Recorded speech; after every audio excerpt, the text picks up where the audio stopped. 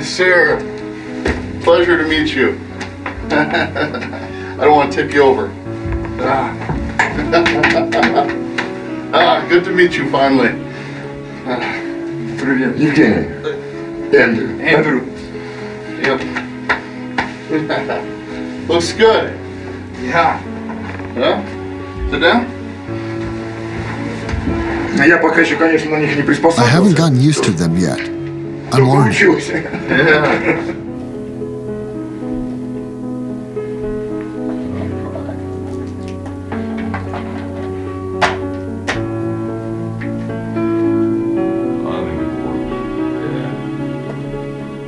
I think we wish we had 100 more. Yeah. You know, one's not enough. We have to keep going. How are they working though? Are they much better? When I came to visit my mom in the village, I left the stick behind and went out into the field, to the hill. I would walk, then fall down, and get up. Without a stick, without anything. I went there, and when it was getting dark, so that no one could see it and run to help me. This is how I learned to walk. I've been wearing them for like 40 minutes now, so I really don't trust them yet. The movements are different, like in all the other artificial limbs. Oh yeah. He can do some really effective training. We can teach him some hills and stairs. It's a rather bit unclear for me, as if going down the hill. Yep, downhill. That's the hard part. It's very, very hard because they're not yours. It's a machine, and you have to trust that it'll be there, and that's a very hard thing to develop. Well, yes, this is a bit of an issue. Once you learn to trust them, it's much easier. Время все приведет в порядок. Have they been showing you a lot of training videos and stuff for the guys who are good at downhill? It will straighten out after a while. Okay. Well, we'll fix that. I just use them to get in and out of the car. Не знаю, я как-то привык. I am not sure. Got used already. I just sit down easily. You go shooting? Oh, by the way, I might also take up Taekwondo. I thought for sure when I see you I had like something more significant to say, but I'm just very, very excited. It's gratifying. Да, мне тоже, кстати, очень приятно. I also feel pleased. Слова можно придумать, написать, выдумать. Words are something that you cannot think up or write down, while what you feel is exactly as it is. That's true. Unarguable.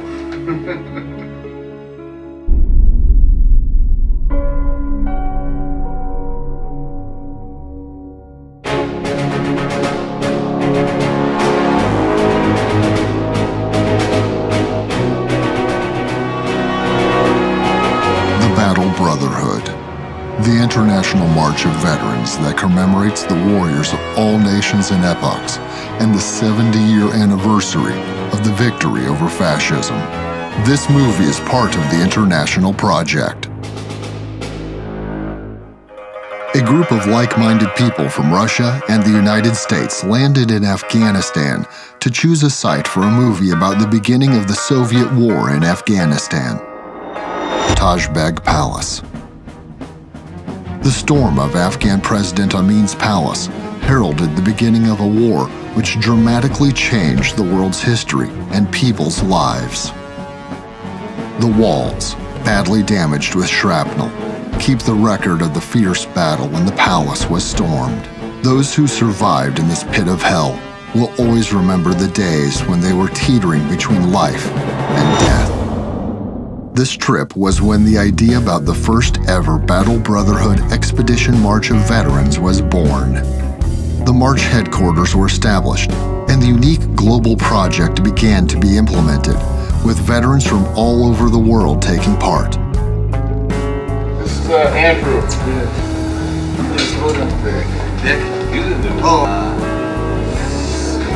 How are you doing?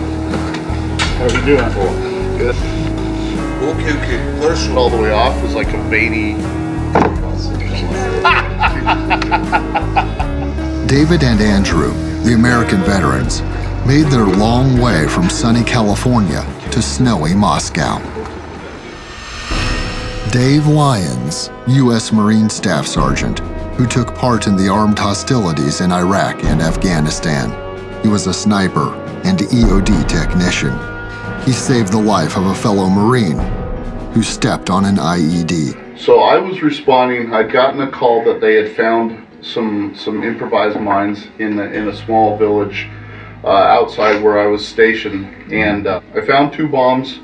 I had started to work on them, started to take them apart, when there was a very large explosion right behind me, and it turned out that the squad leader of the Marines I was supporting had just stepped on one of them. Me having more experience and more medical training, I stopped what I was doing and went to help stabilize him, get tourniquets on him and stuff like that. We called in, we were so far from any support, we called in helicopters to come get him out of there. So I used my secondary EOD technician and 2 engineers, and they swept, with the detectors, they swept a path to a big field where we could land the helicopters to get him out of there. So the helicopter shows up and we get him on a stretcher, get him in the helicopter, and it takes off.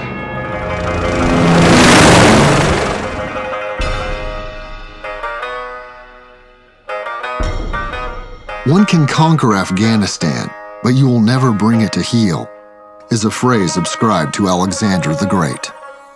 The ancient land keeps the memory of warriors from different countries. Besides the foreigners, a number of domestic conflicts tear the country apart.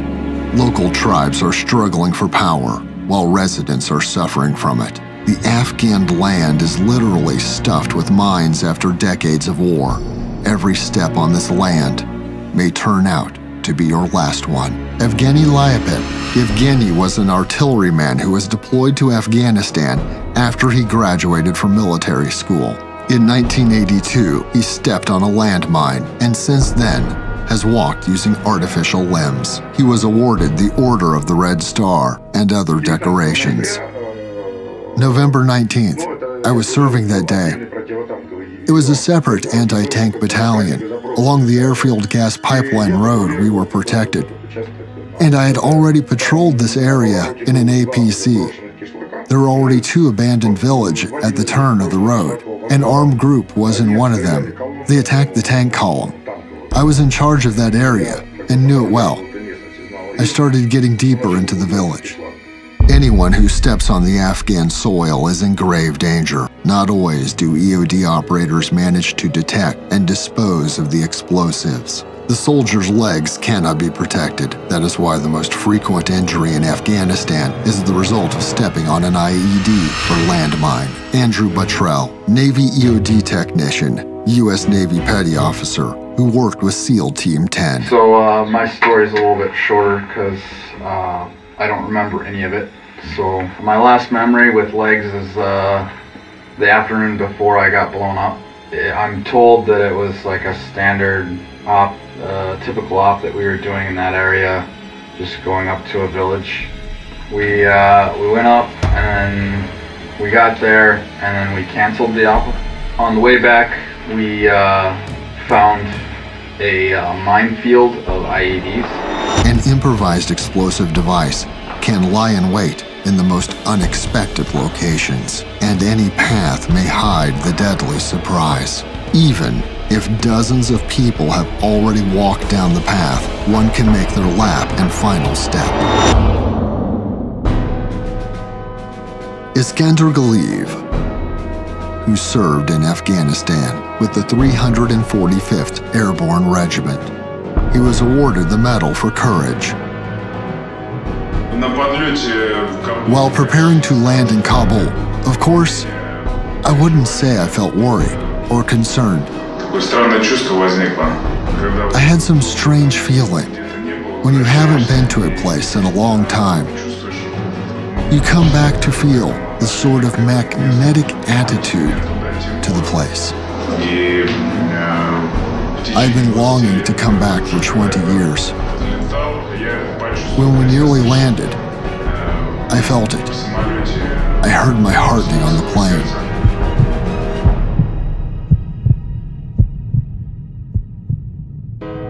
Iskander was returning to Afghanistan, where he had served as part of the limited contingent of Soviet troops. 20 years earlier, they would only look at each other through the machine gun sight.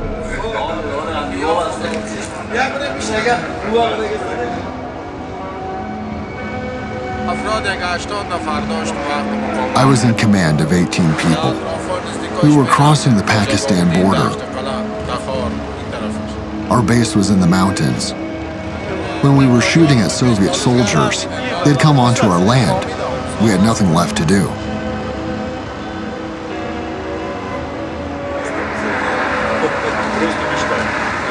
It seems that for the quarter of a century that has passed since the withdrawal of Soviet troops, nothing has changed. The same narrow passages and the houses leaning against each other on the mountain slopes. Like hundreds of years ago, the sheep and goats are grazing. Local residents wearing traditional garments are living their simplistic, day-to-day lives.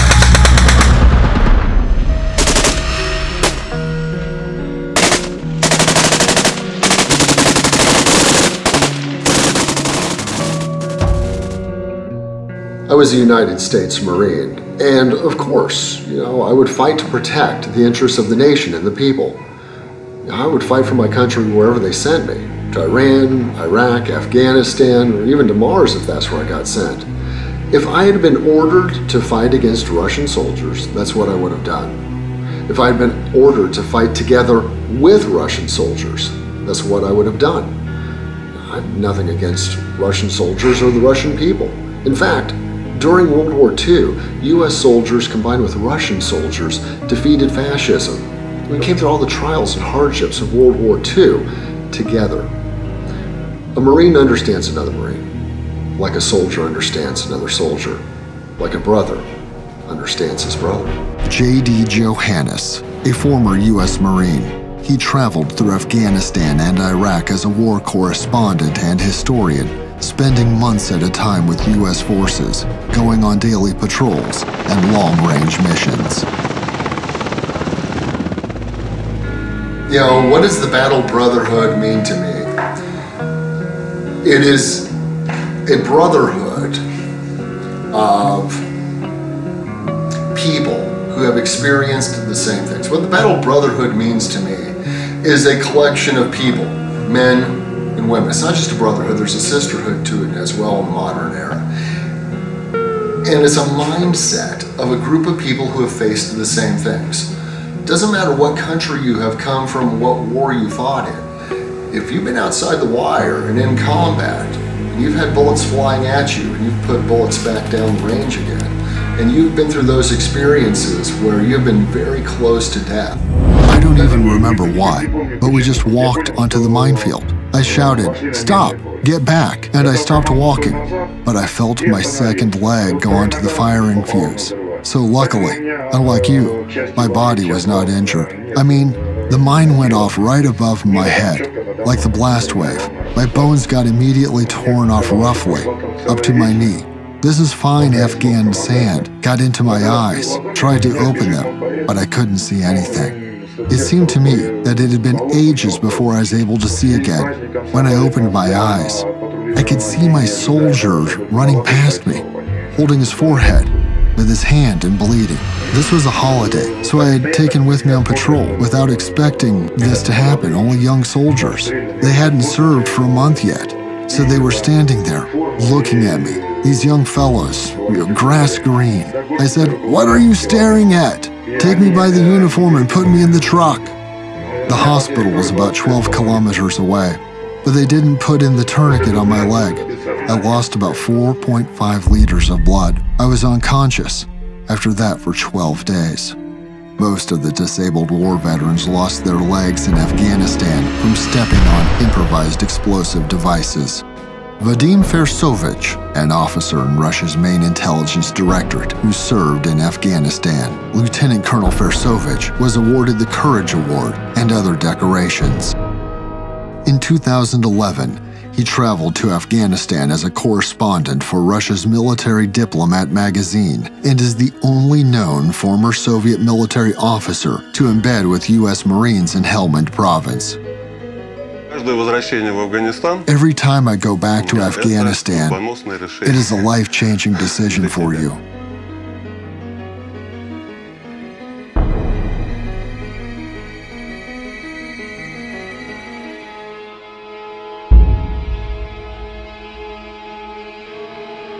The general impression of the Marine Force's actions is that, despite their young age, they are well-trained professionals and are absolutely like Soviet soldiers. Anyone who steps on the Afghan land is vulnerable to a lethal surprise. There is no protection from the mines. The bulletproof vest and the helmet only protect the upper part of the body. And terrorists place improvised explosive devices in the most unexpected locations.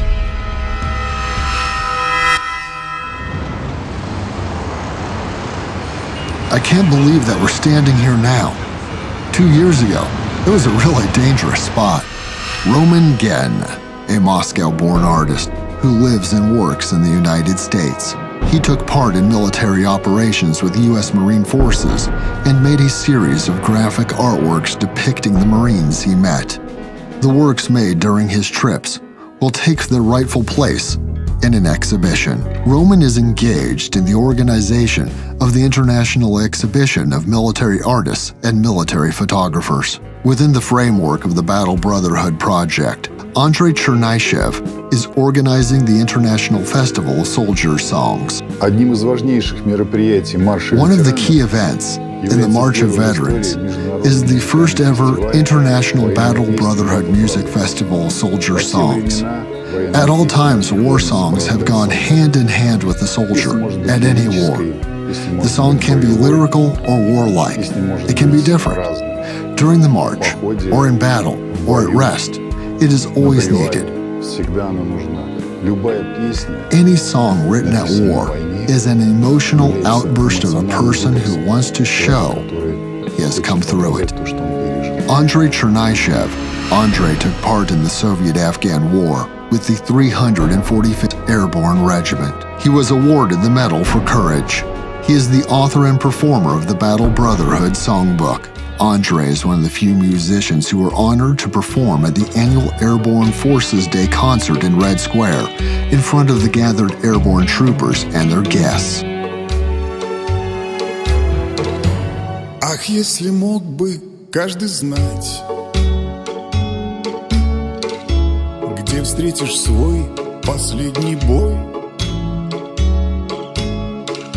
Мне стыдно было б здесь лежать, в земле сырой, в земле сырой. А сколько нас лежит там сейчас, среди вранья и черных птиц, где рядом с водкой ордена, где мать молчит и брат молчит.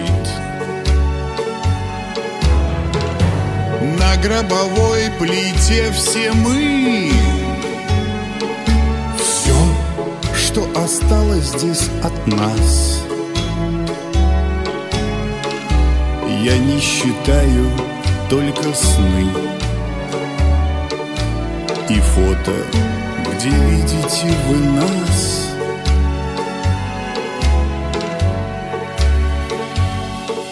У каждого бойца своя судьба, и если ты забыл, я умер, чтоб ты жил. Будь ветром и дождем, гори звездой, не наслаждайся тишиной, ведь кто несчаст с тобой? Я мертв, а ты живой.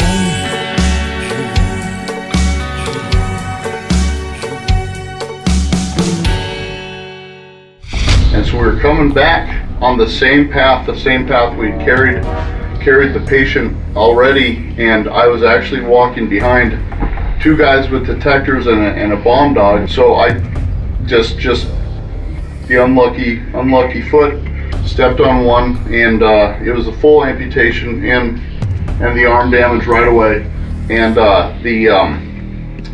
our medic had been rattled, so I had to start, you know, putting my own tourniquets on. I called in. The other helicopter was already gone, so I had my radio on my back was still working, and the other guy who knows how to call helicopters was the guy that we had just put on the other helicopter. I set up and called in the helicopter. I had about an hour to lay on the ground and wait for the helicopter to show up. About 20 minutes later, I realized that my right lung had started to collapse, and I didn't trust any of the guys there to stick holes in me. So I just started telling the helicopter, hey, when you get here, be prepared for you know, collapsed lung. And they're like, well, who's the patient? I'm like, you'll see when you get here, you know. So the helicopter shows up, and I get loaded up, and it was a British helicopter, and he shows me a pink syringe and says, don't worry, mate, I got you. And I probably asleep for about 3 weeks. So I woke up 3 weeks later in the hospital in America. Yeah, no, I was just saying, it took me about 1.5 years to start learning how to walk on those legs. And so now I'm here, and it's good. I'm happy. Using this opportunity, let me introduce David Lyon, U.S. Marine Staff Sergeant, a veteran who fought in Afghanistan and Iraq, the man of great courage and dignity. He is our brother, because every veteran, we are all soldiers and brothers. David wants to greet you and say a few words. I'll translate it for you.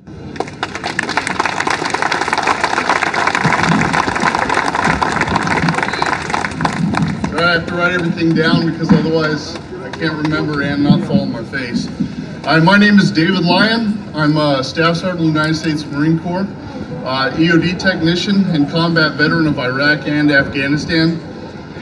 It's a great honor for me to bring the warmest wishes from American veterans and to congratulate you with Airborne Troops Day.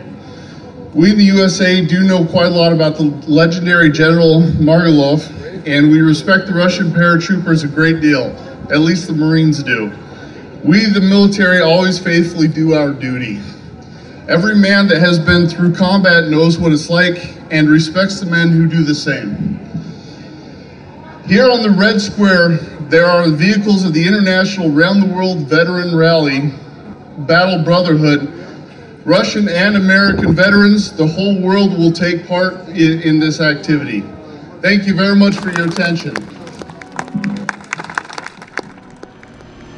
The Round the World Motor Rally is one of the key stages of the forthcoming international project. At the moment, the International March staff are working on its preparation. To start with, some test drives were carried out with international teams of veterans and the disabled taking part in them. It marked the beginning of a huge international program that includes a wide range of events to be implemented within the next few years, with thousands of people taking part in them. There are no borders for the Battle Brotherhood. It unites people from different countries.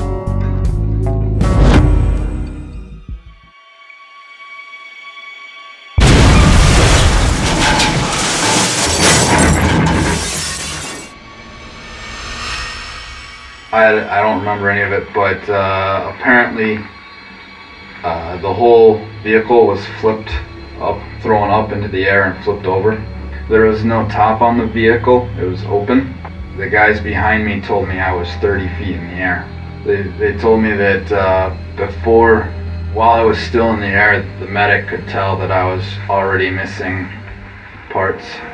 About 2.5 weeks later, I woke up in America. During his visit to Moscow, Andrew Buttrell, a U.S. veteran, Navy EOD, military swimmer, and sniper, visited the Museum of the Russian Army.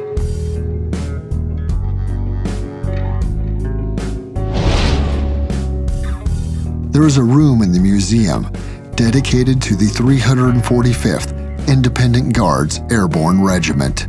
Sultan Mulayev, who fought in Afghanistan with the Guards Regiment, showed Andrew the flag of the regiment and some other exhibits he cherished.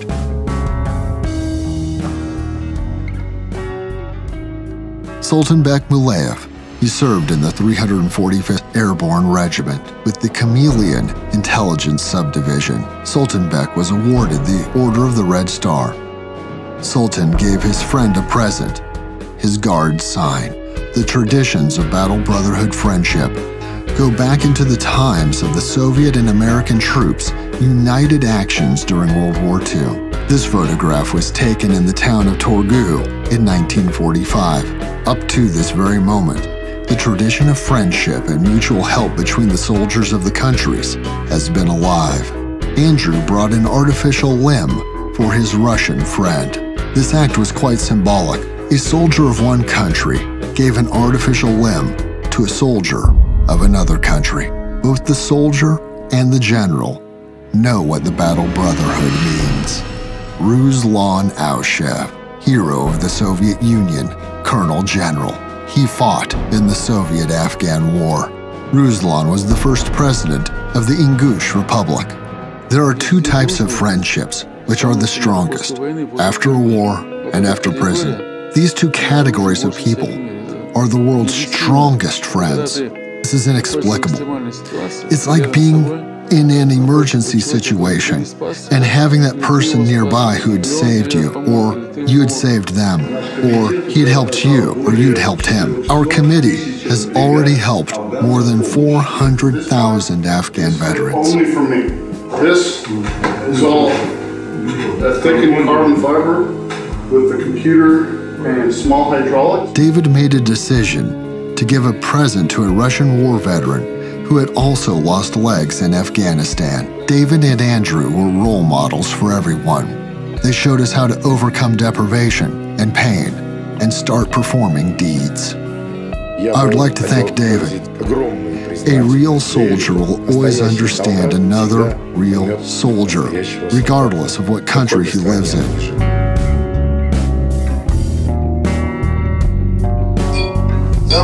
To you,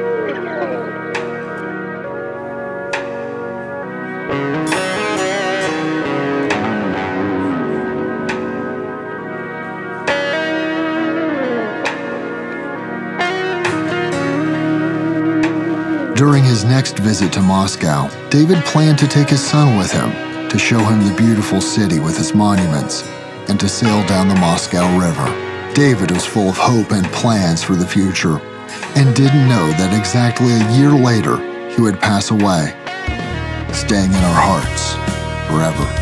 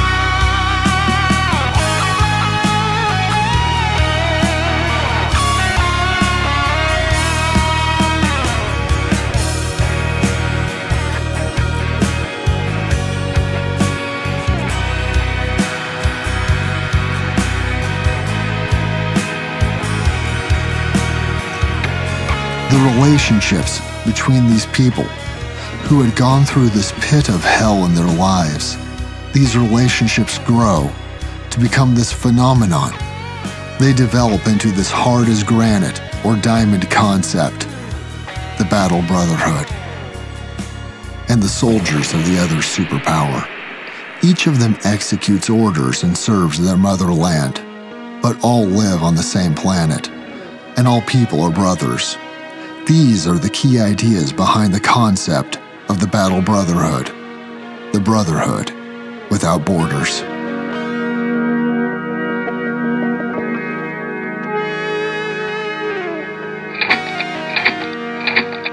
Valery Vostroitin, hero of the Soviet Union, Colonel General. Valery took part in the storming of Tajbek Palace in December 1979, commander of the 345th Independent Guards Airborne Regiment. For us, the Battle Brotherhood has long been a concept on a national scale. The Battle Brotherhood of Soviet veterans and the Battle Brotherhood of Russian veterans of all wars. Our present experience clearly demonstrates that the international Battle Brotherhood exists as well. We wish this tool was used, among others, by politicians to serve peaceful purposes. David Krasnopolosky, U.S. Army Sergeant and war veteran.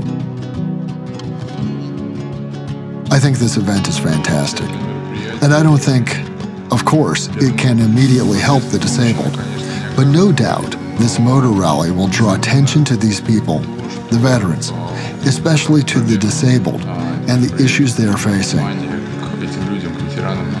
How it can help is to give the veterans and the disabled an opportunity to feel sound and able again, because as I understand it, this is going to be a motor rally, and you'll have to be active to take part in it, which is very important for those who lost part of their physiological abilities in the course of armed hostilities. And for them, it is very difficult to get back to normal life, not only after returning from war, but also having some permanent physical injuries. You have to agree that it is not that easy. Not everyone can go through it. And I think, to these people taking part in such an event, it will give an opportunity to feel like full members of society, while society will have a chance to see these people, their lives and capabilities, in spite of what they look like. And I think that a lot of disabled people can give a head start to a great many healthy people, because they have to overcome the challenges that a common person can't even think of in their lives. They overcome the challenges and live quite successfully. Unfortunately, not everyone managed to cope with what has happened to them, and no doubt, such people need total support from the government and society in general. Society can help in such a way that each and every one of these people, we can help them without feeling sorry for them. They don't need it, trust me. They don't need this cheap pity. Real help, yes, because they live next to you. You see them every day and pass by. They're living, trying to survive. So helping them is not only your duty as a citizen, it should come within your heart and your soul. Because they did what others didn't. They went there to risk their lives. They were badly injured and survived. And we should give credit to them for what they did. The government is unfortunately a wieldy contraption. It is trying to do its best. But as you may guess, the disabled are not the primary concern of the government. And I think society should get together themselves, self-organize, and understand who these people are, the veterans, especially the disabled veterans, and turn your faces to them instead of pushing them aside, and accept them as they are, and help them become full members of society again, regardless of where they live, in Russia in the United States or in any country in the world. I met Dave at Afghanistan in Farah province, which is western Afghanistan. The weather was bad, so we got stuck there for about a week, and that's when I became friends with Dave Lyon. I think he told me that you cannot actually take any pictures of us or write our names because it's considered to be bad luck in EOD community. Apparently, if another EOD tech sees the story, you have to buy this guy a beer. He was a great guy. He was physically strong, mentally strong. I don't think he was a team leader at the time. We just started hanging out, drinking beer at the local pub by the Pendleton. I got a call from Matt Bateman, a gunnery sergeant who was Dave's team leader, that Dave got hurt and lost his legs. And then I would call him. He did not remember me calling because he was out of it, but he did respond. So I remember the first time I called him, he was conscious, and he told me that, yeah, man, got hurt a little, and I would call him quite often, but he didn't remember any of it later, so he was in and out.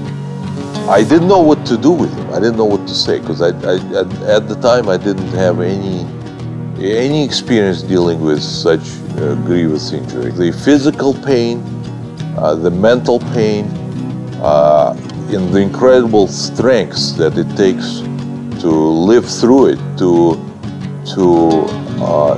work through it constantly, daily. Because we who are intact, we do not realize how difficult it is to get a cup of water, to brush your teeth, to go to the bathroom at night. It's a completely different world that the disabled veteran lives in. And aside from physical pain, also the moral aspect of it. And I remember at one point, I got a call from Iskander Galiev, who is an Afghan veteran in Moscow, and he wanted to invite a disabled American vet to see Moscow and to see people like him, to meet with them, to bond, to see people who lived with the same injuries for about 20 years or so. So that's how it happened. So they invited Dave to go to Moscow to visit Russia, to see what people are like there and so forth. So we went. It's in essence they didn't need to explain, because Dave did not speak Russian except a couple of words here and there, and the Russian veterans barely speak English. They speak some, but not a lot. But they say the names like Buji Pass or Helmand or something, and they light up. Oh yes, I was there. So they didn't really need to have full understanding of the. They understood each other better than I think our politicians, unfortunately.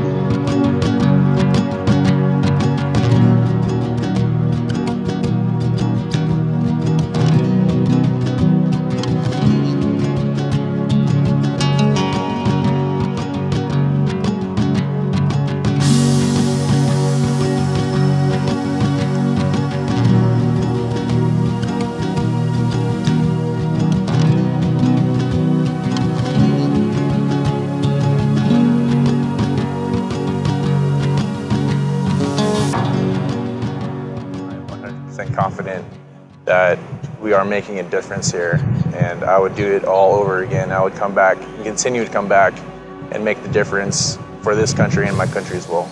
You can see the history as you walk around a lot of these places. I've seen a lot, and it's definitely different than what I had anticipated.